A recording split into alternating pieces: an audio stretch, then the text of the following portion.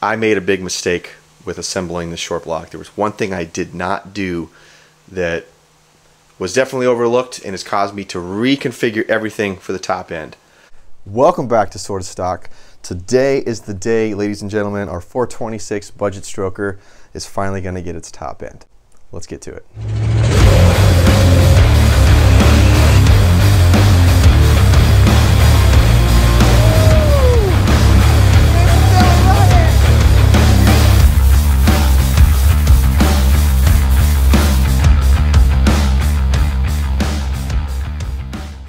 So the issue here is I did not confirm my deck height, believe it or not.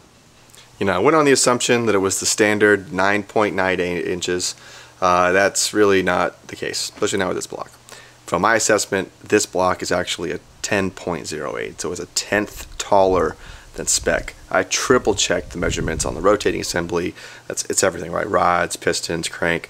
Confirmed the stroke, confirmed all the other measurements except the deck height. I just didn't do that.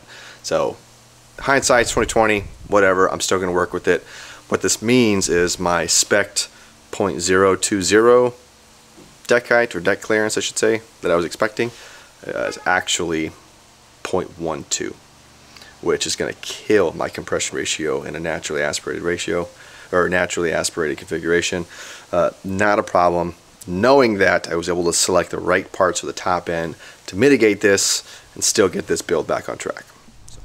Now, usually everybody's first thought when they have a large deck clearance like this is going to be, what's the thinnest head gasket can I get?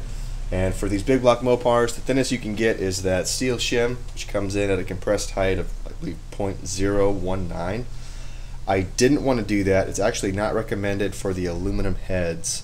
Instead, I went with a multi-layered steel gasket. Now, this gasket has a compression height 0.027, so it's still going to help with compression quite a bit.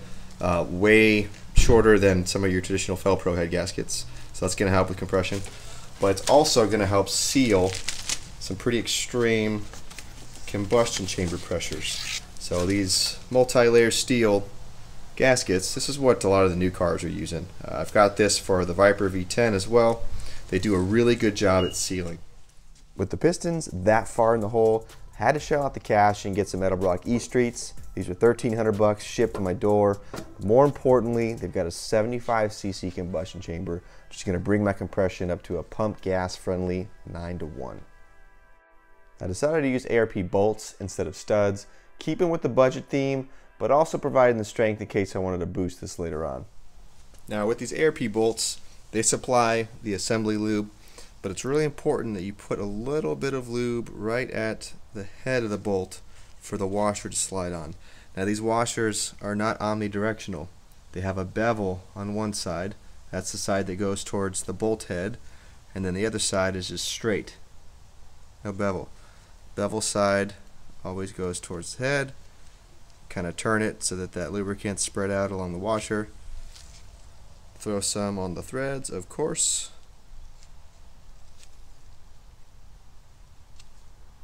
Push it in, and then it's ready to go in.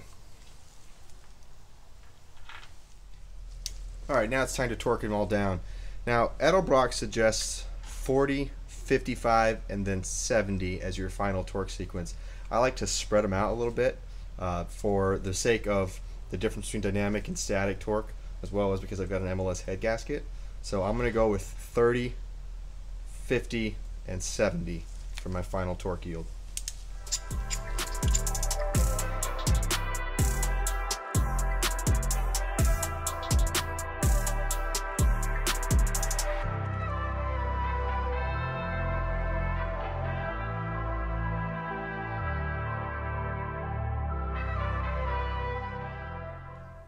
Alright, now that I've got both heads on, I'm going to go ahead and tackle the water pump housing. My oil pump is currently drying. I just painted that to match the engine block.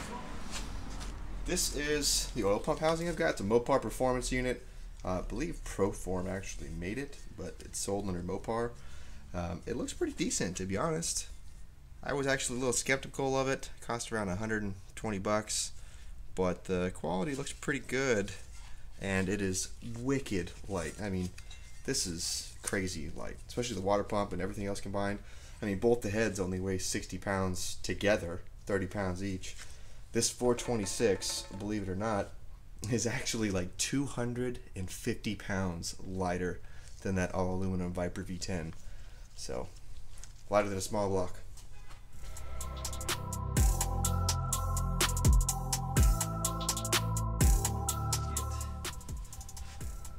Nice and siliconed up. Yeah, I got a little bit overboard on this. I know. Do I need it? No, I do not. But I'm not doing this again. So, if that's what I gotta do to secure the pump and establish that I'm not having to screw with it later, then that's it.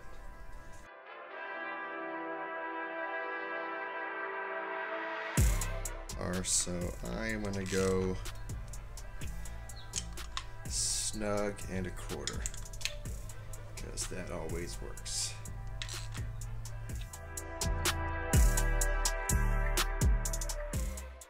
Alright, now that the water pump housing and water pump are on, I'm going to keep letting the oil pump dry. Just got a couple coats of paint on that. Now I'm going to tackle the lifters. Now this cam, if you remember, this cam and lifter set was already used in a dyno session. It was broken in. Didn't like the power specs on it, so they swapped it out for a bigger cam. So it was used from 1990, I believe. It's been sitting on a shelf ever since. So it's real critical that I match the lifters to the cam lobes that they already married to. I already have that done. Now it's time to put them back in. All right, I've been soaking the lifters for around 24 hours now. Just used a Glad Tupperware thing. I'm using a high zinc oil, so a break-in oil, and I've got them in order of installation, soaking currently. So for easy access, of course I say easy and it's difficult, but just grab the lifter in question, slide it in place.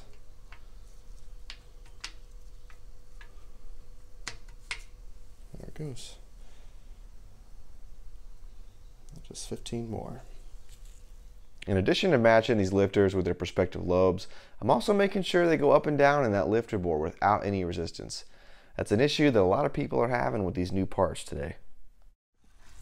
Now before I put the intake on, while I've got visibility here, I do want to put this intermediate shaft in. Normally you could do this without having to take the intake off, but it's a lot easier being able to reach it from this perspective. So this little bugger, oh man, I hate these things. I had one of these fail on me. It snapped off right here where it engages in the fuel or the oil pump on a small block Mopar a week before my wedding.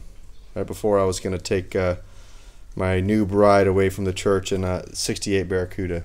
Left me stranded on the side of the road, and I didn't get to do that. So I always make sure that these are in good shape, make sure that the wear, if any, is acceptable, that there's no excessive overlap on it, that this is in good shape. This unit has around 30,000 miles on it. Because I have a regular hydraulic cap or hydraulic flat tappet cam, I can use this. This is no problem. If I were to go with a roller setup, I'd have to get a bronze gear and a hardened shaft. Otherwise, this guy would snap in a matter of time. So, for installing this, I make sure to put some assembly lube on the gear set here. Slides. Actually, before I do that, take some of this, put it on the shaft.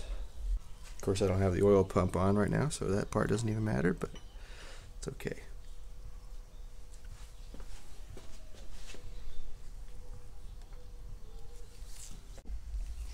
Okay, flathead.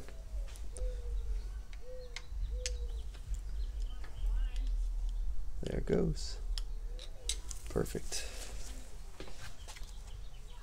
Slid in real well. The distributor, of course, would be installed here, engaged in the top of that intermediate shaft, and that's how it works. Alright, off camera, I actually went and grabbed some grade 8 bolts from Home Depot, threw on the oil pump. 3 of those bolts were 2.5 inch, and then the third one was 3.5. That's this long one right here behind the filter. So that is now installed. I was able to verify the seating of the intermediate shaft right down there. Threw some extra lube on it just in preparation for first fire. Now I'm looking at this, I'm getting ready to put the intake on. I do have the push rods already ordered, I already verified the distance needed. Got those on order, but for now I'm going to go ahead and button up the top end just so I don't have to worry about dust or debris getting inside. Alright, now before I do seal this up, I'm going to go ahead and add some of my oil. Since this is a break-in, I'm using some 2050 weight here, VR1. It's got high zinc concentrations. It's a racing oil, so it's great for break-ins. Used to use the Shell Rotella, the diesel oils, but they've actually changed their formula as of recently. They don't include a ton of zinc anymore. In fact, they cut it down by half. So this is what I use now. If you haven't noticed already, I am a huge proprietor for RTV. I'm not going to use too much of it though. This is a dry intake manifold, so it doesn't have any coolant going through it. It's not as big of a deal. You're really just sealing out the oil that could potentially leak. Dab in the corners.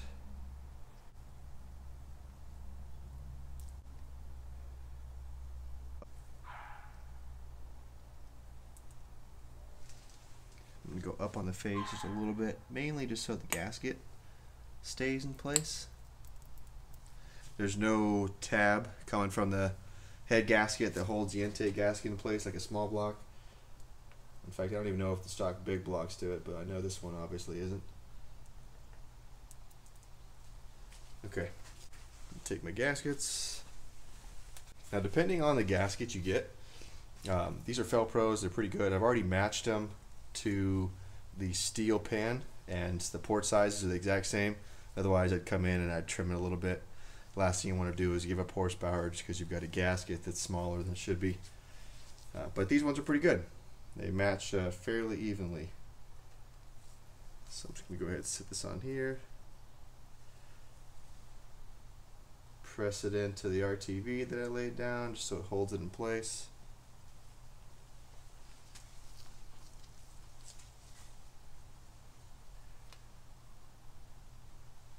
I'm going to lay a pretty healthy bead here.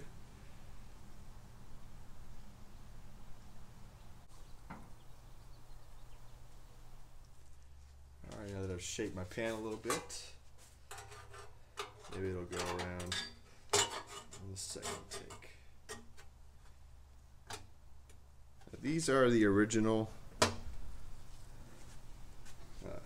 forget what we call them, fastener bars here. What do we call them? Intake plenum bar, whatever you call them.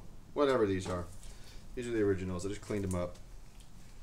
I'm actually going to be using the intake that was on this engine when I first bought it. Keep in mind, I bought this engine going on 5 years ago, originally for the '69 Plymouth Barracuda.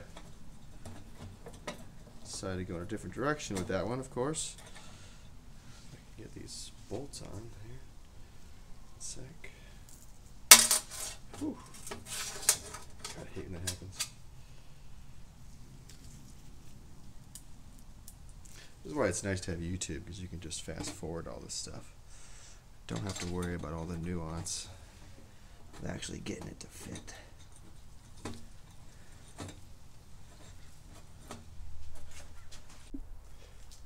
Alright, now that I got the gaskets in place, time to set this bad boy down.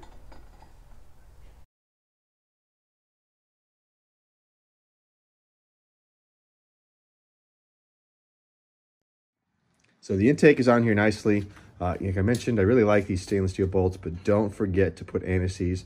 You know, you got stainless steel going into an aluminum head. You don't want there to corrode, or these to corrode and then freeze up on you. Don't want to ruin these nice heads.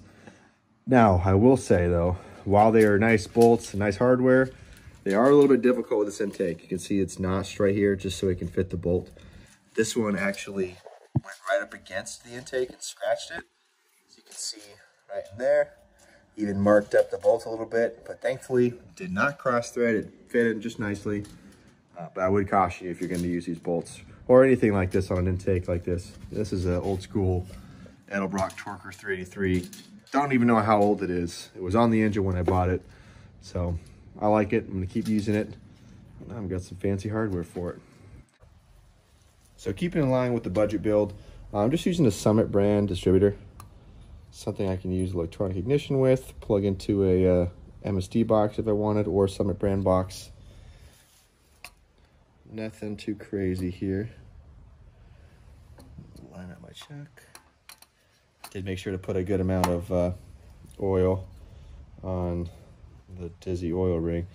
Now I know a lot of people are questioning whether or not this actually interferes, these heads. It doesn't.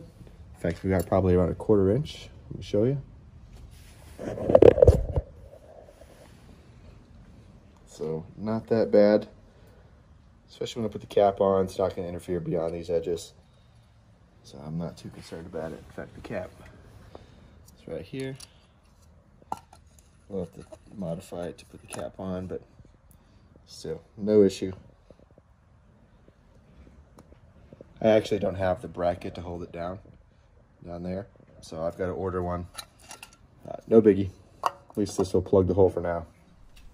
All right, now the last thing I'm going to show you all today is going to be what's feeding this beast. Again, this is the budget build. Still wanted to make around 500 horsepower or so. I have always been a big fan of Holley. They have this new AED high output carb setup that has got some good reviews. These are nice long studs. I have a spacer. I'm not sure if I'll put the spacer on it or not. Depends. But for now, I'm going to leave it just like this as is. The carb even gives you a spec sheet, which is pretty nice. As you can see, I like the sizing, at least of the primary and secondary jets. It's not a rebuilt unit, brand new core. Excited to see how this is going to run. Ultimately, how easy it's going to be or hard to tune, but that'll be for another day. Now, I'm not going to show the rocker arm setup or the push rods just yet. 2 reasons. One, the push rods are actually on the way. Had to do it right, measure them. You know, with these adjustable rockers, give that hint away, you can have some leeway in the size, but the push rod length is still pretty important. So I measured them, ordered them, they're en route. I will show you exactly what I'm doing for a rocker arm setup on the next video, a whole one dedicated to it, as there are a lot of questions on this setup. I'll show you how it all fits. So for now, Piggy Bank Horsepower Challenge is effectively done. I just need to finish that piece, throw it on the dyno and see what she runs. But I hope you enjoyed the long plug assembly. If you got any comments, hints, any pointers, feel free to drop it in the comments. I read every single one, and I really appreciate the insight. So thanks, everybody.